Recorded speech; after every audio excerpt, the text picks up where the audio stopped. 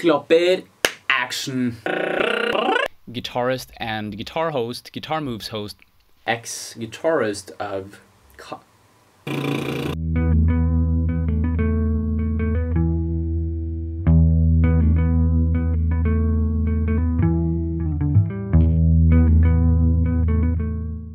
Yo, welcome to another video. This one is the Guitarist's Guide to Stoner Rock.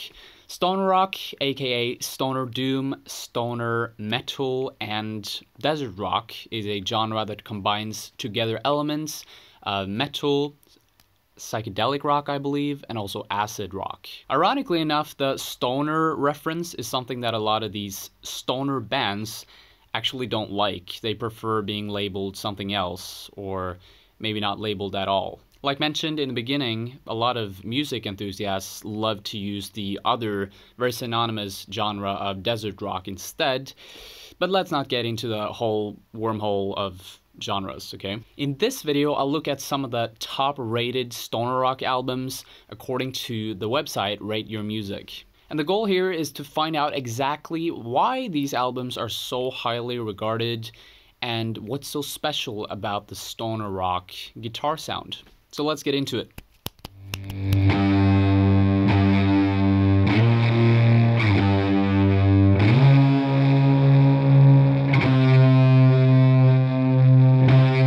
There are a handful of things that categorize the stoner rock sound. The songs usually have this very slow to mid tempo. The overall tone is very mid and bass focused, and there's usually a lot of fuzz elements, fuzz effects involved.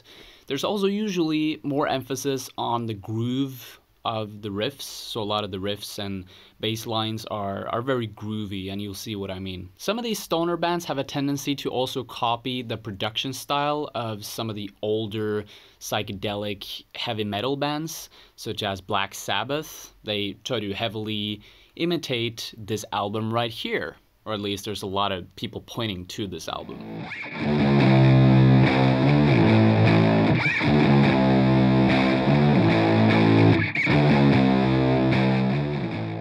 Stoner rock first became prominent in the public eye during the 90s with bands such as Monster Magnet, Kyuss, and Sleep. But with its heavy influence of hard rock and blues, there's a lot of people that point towards bands from the 1960s, such as Black Sabbath and Blue Chair, as some of the first originators of the genre. Now, as mentioned earlier in this genre guide right here, I want to talk about 5 of the top rated albums from Rate Your Music.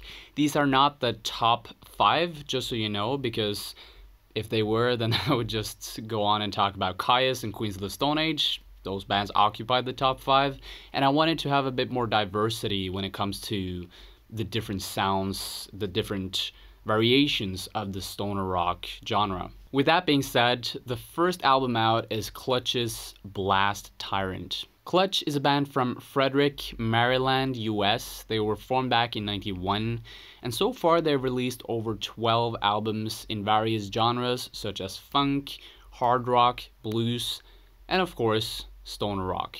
This album, Blast Tyrant, is their 6th album, and it's arguably one of the first albums that really helped them in terms of getting more exposure. The 3rd track, The Mob Goes Wild, was played at several radio stations across the US and definitely helped them get more out there. I'm not a fan of Clutch. I haven't really listened to them all that much. I remember listening to their debut album 2 or 3 months ago, but then I just let it be. I listened to it once or twice and it didn't make that much of an impact on me then and there. But I was still excited to check out another album and give them another chance. And I have to say, I got a really good first impression. The opening track, the opening track, Mercury, is an amazing track. It really reminds me a bit of Mastodon. There's more hard rock tendencies in here if you compare them to bands like Kyuss, which is a little bit heavier than this. Also, the mythical lyrics here really reminded me a lot of some progressive bands, like Mastodon. So I got really hooked on this album, like from the get-go. Now, I kind of found out that the opening track wasn't exactly a very accurate representation of the rest of the album. Mercury is more or less the only progressive leaning song, the only song that leans very hard into that genre, while the other songs leans more into blues, funk, and hard rock, which at times can be really, really groovy and amazing. Out of all these albums that I'm going to talk about in this video, this album has the most rock and roll aesthetic to it. And I see why people like that, but it wasn't my cup of tea. My favorite tracks off of this record are Cypress Groove, Spleen Merchant, Subtle Hustle, Ghost, and La Curandera. And my absolute favorite, obviously, is Mercury.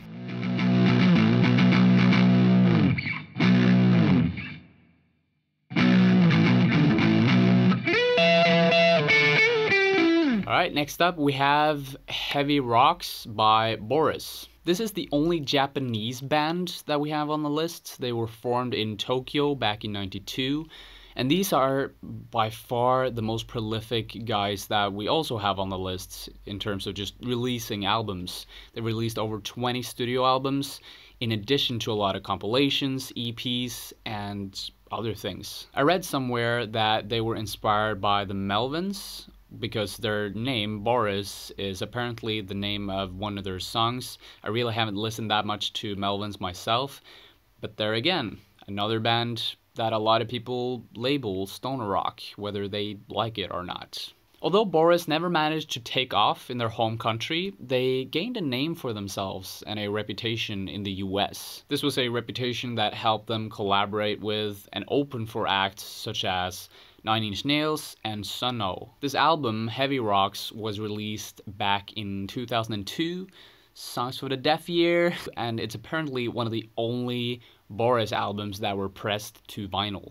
On first listen, it bears a lot of resemblance to Kaya's. Some of my favorite tracks off of this record were Soft Age and Rattlesnake, but I guess my all-time favorite, or my first impression favorite, would have to be Dinosaur. In my opinion, it's one of the most energetic songs on the whole record, and it's definitely one of the most fun riffs to play on the guitar.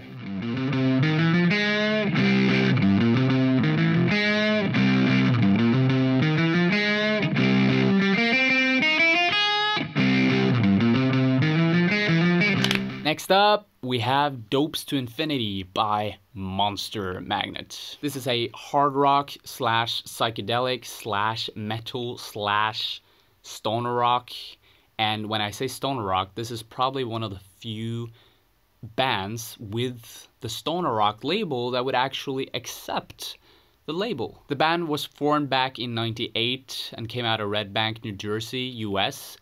And about the label, Stoner Rock, they released 2 tapes that clearly put them in this box. They released 2 demo cassettes named Forget About Life, I'm High on Dope, and I'm Stoned, What Are You Gonna Do About It?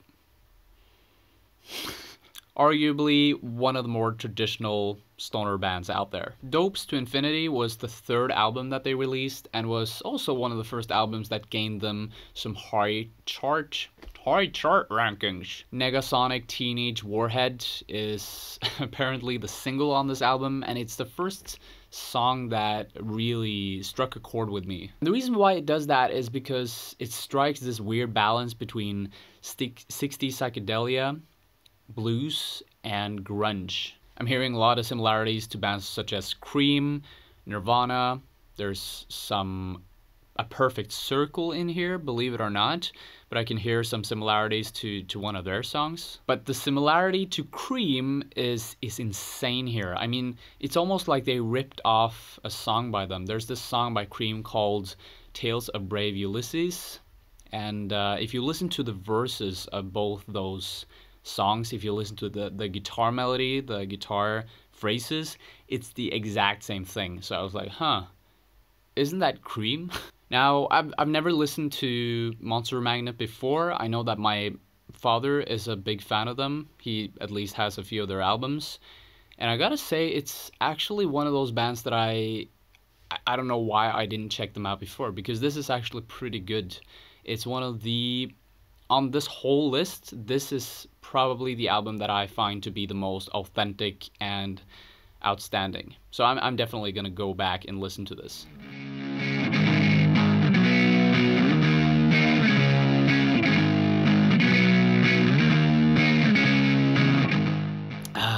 And now it's time for an absolute classic, Queens of the Stone Age's Songs for the Deaf. Now, I'm pretty biased towards this album because I grew up listening to this when I was like 13 and 14. The ironic thing is that although it's one of my favorite albums, if not the favorite album of all time for me, it's an album that in the beginning, I didn't like it at all. Now, if you're not familiar with Queens of the Stone Age, they were founded back in '96, and the one and only person who started it was Josh Homme. He's been the only consistent member of the band ever since the beginning. He's, by the way, also the ex-guitarist of Kyuss, which we will talk about a little bit later. Although the band experienced mainstream success with Rated R back in 2000, it wasn't until Songs for the Deaf was released in 2002 that they became one of the biggest bands of the 2000s. You'll both find the album on some of the top rock albums of the 2000s lists, and some of the lists of the best concept albums of that time as well. Picking a favorite song from this album is really hard, but since I have to do it, I guess I'll have to pick Song for the Dead because it's just one of the most fun songs to play on the guitar.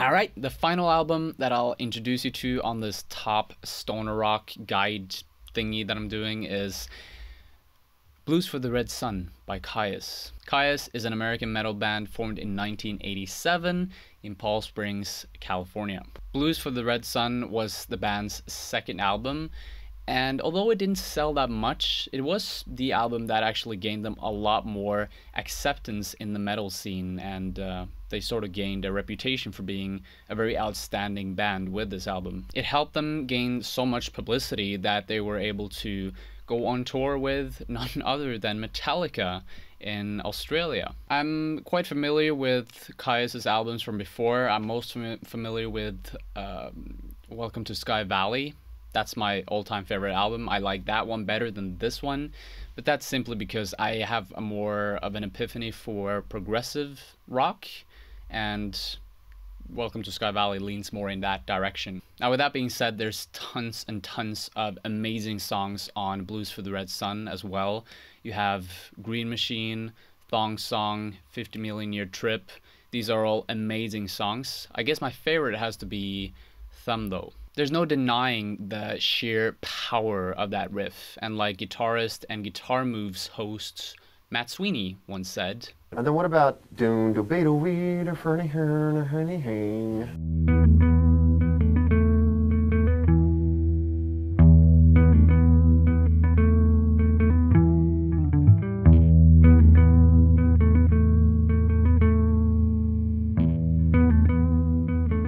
This album was a slow burner for me, but absolutely a classic when it comes to stoner rock.